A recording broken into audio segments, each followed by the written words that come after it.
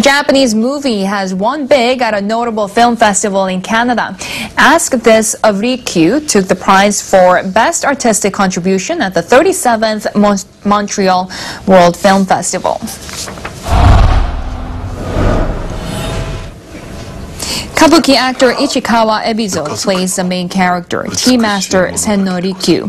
The story is set in the late 16th century and depicts Rikyu's quest for his own form of tea ceremony while also experiencing forbidden love.